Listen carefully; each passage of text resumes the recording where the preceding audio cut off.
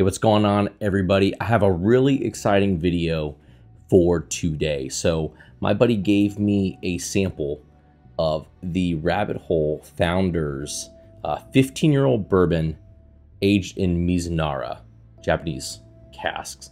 So I'm super excited to try this. I don't know if this falls into the same kind of tanked 15-year-old product that we've seen on the market, but just in case, I did pour a little bit of Doc Swinson. This is release batch 6, just so we have something that we can kind of compare to while we're tasting through this Mizunara. All right, so I'm just gonna dive right in. Man.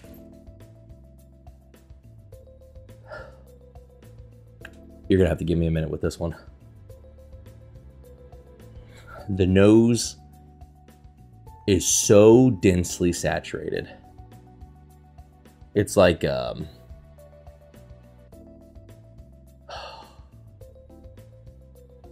my gosh. I don't even know what to describe that as. Like a de leche cake or something like that. This is oozing with sweetness. And it's incredibly intriguing. It's got these intoxicating, like, exotic wood notes to it. So I will say, make a mention now, go check out my previous video where I talked about one of the previous videos where I talked about the Cognac Starlight and the Bardstown Bourbon Company Armagnac finish, because you get notes in this glass that I'm going to assume are kind of similar to what the finishing's doing in there. Man, this is intriguing. Warm wood, apple pie, banana custard, toasted marshmallow, brown butter, caramel, leather.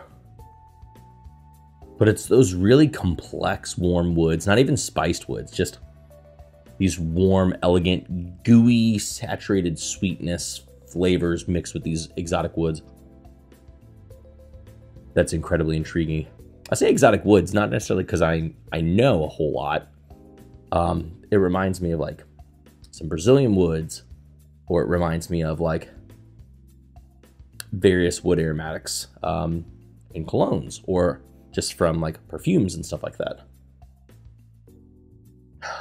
Fragrant, aromatic for sure. Let's go in for tasting.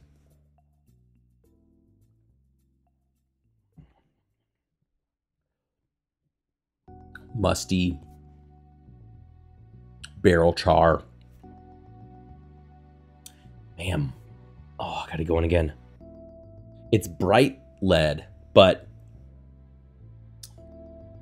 not really citrusy the same way that the BBC Armagnac or the Chateau de Labaude is.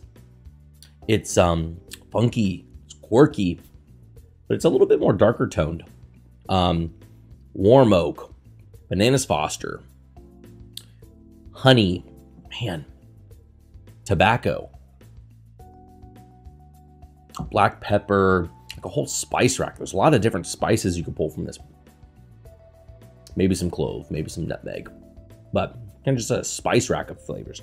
And then lingering with like aromatic rose water too on the palate. Man, incredibly intriguing. It does remind me of some of those tanked 15 years. So let's go over to the Doc Swinson real quick and just see. Man, it's just so flat on the nose. Like, it does have some like kind of that saturated caramel sweetness similarly. It's just a little flat.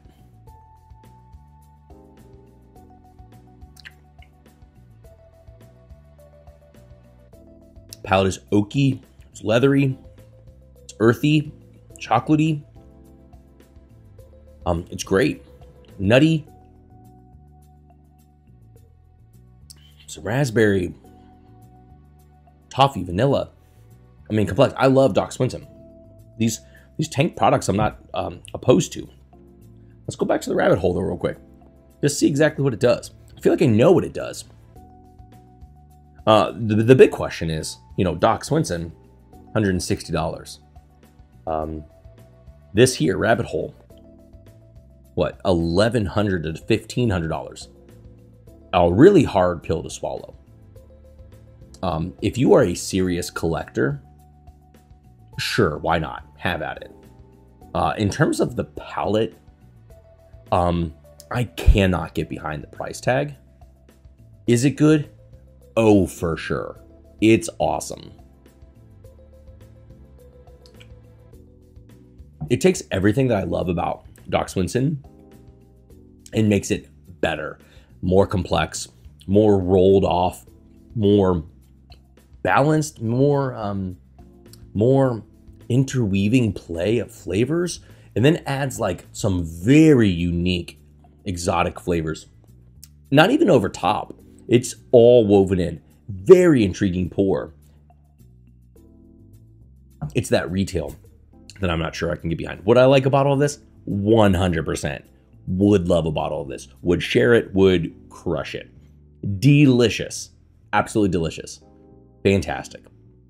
If you're one for those pours like the Doc Swinsons, like your Bardstown Bourbon Company, whatever, incredible pour. The price tag, very, very hard to justify. That's it. I wanted to keep it relatively short, but did it pass the flavor test? Absolutely. Fantastic pour. I am in love with it. Just cannot justify that cost. All right, guys, make sure you're subscribed. Shoot me some comments below. Let me know what you think about this. Have you seen it in your area yet? Not a whole lot of bottles, only 1,400 or so bottles that we're going to see. Let me know your thoughts on this. What about this price tag? What is it? Where's the juice from? What do you all think? Let me know in the comments. I'd love to chit chat with you guys. Till next time, see you guys.